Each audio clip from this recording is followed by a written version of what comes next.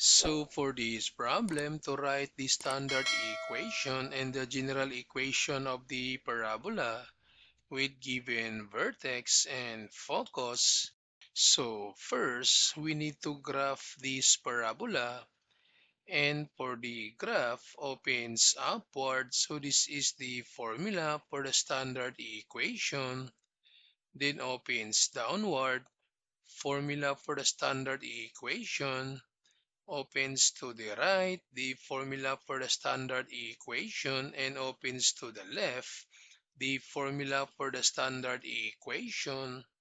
So from these given coordinates for vertex, this is x and y. So x is negative 5 and y is positive 3. Then you connect, and this is now the point of the vertex. Then from the focus, so we have x and y. So x is positive 3 and y is also positive 3. Then connect. So this is now the point of the focus.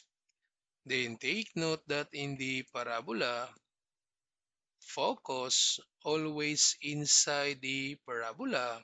So therefore, this parabola opens to the right and focus inside the parabola.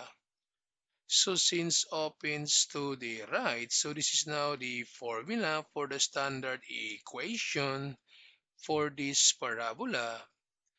Then to write the standard equation, we need the three values, the k, p, and h.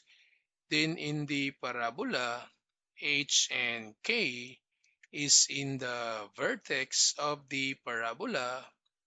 Since we have the given vertex, so therefore this is h and k. Then to solve for p, so that's the distance from the vertex to focus. So to solve now for p, so we're going to use the counting method. So from vertex to focus, so we have 1, 2, 3, 4, 5, 6, 7, 8. So therefore, P is equal to 8. So take note that P is always positive. So we can write now the standard equation for this parabola because we have now the three values. So substitute to this formula. So we have y minus k, and k is positive 3, then equals 4 times p is 8, then times x minus h is negative 5. Then to simplify, so this 4 times 8, this is 32. And for this double negative, so this becomes positive. So this is now the standard equation for this parabola. Then to write the general equation, so we need to expand the standard equation, and to expand the square of a binomial using the shortcut method, the SMS. So S is the square of the first term, so the square of y, this is y squared. Then m, so multiply these numbers. So we have 2 times negative 3, that's negative 6, times y, so this is negative 6y. Then the last s, the square of the last term, so the square of 3, this is 9. So plus 9 then equals, distribute this 32 to x, so this is 32x, and 32 times 5, so we have positive 160. Then equate this to 0. So transpose to the other side. So this becomes negative 32x transpose to the other side. So this becomes negative 160, then equal 0. Then combine like terms. So we have y squared minus 32x minus 6y and positive 9, negative 160. This is negative 151 equals 0. So this is now the general equation for this parabola. Then for this given, so we need to graph. So from vertex, so this is x and y. So x is positive 4 and y is negative 2. Then connect. So this is now the point of the vertex. Then from this equation of directrix, y equals positive 5. So this is now the line for the equation of the directrix. Then in the parabola, this equation of directrix always at the back of the parabola. So therefore, this parabola opens downward.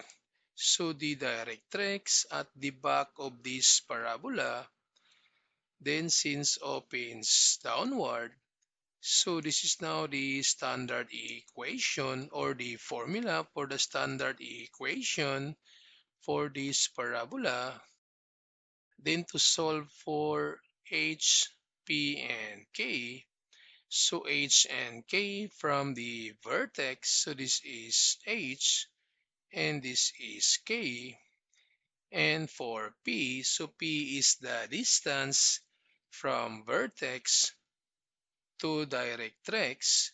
So to solve for p, so again, from vertex to directrix, so we're going to count. So we have 1, 2, 3, 4, 5, 6, 7. So p is equal to 7. So to write now the standard equation, so we have x minus h. H is positive 4, then equals negative 4 times p. So we have 7, then times y minus k. K is negative 2. Then to simplify, so negative 4 times 7, that's negative 28. And for this double negative, so this becomes positive. So this is now the standard equation for this parabola. Then to write the general equation, so we need to expand. So using the SMS, so the square of the first term, this is x squared. Then multiply, so 2 times negative 4, that's negative 8 times x, so negative 8x. Then the square of 4, so plus 16. Then equals, so distribute. So this is negative 28y. Negative 28 times 2, that's negative 56. Then equate to 0. So this becomes positive 28y transpose positive 56 equals 0. Then combine like terms. So plus 28y and positive 16, positive 56. This is positive 72 equals 0. So this is now the general equation for this parabola.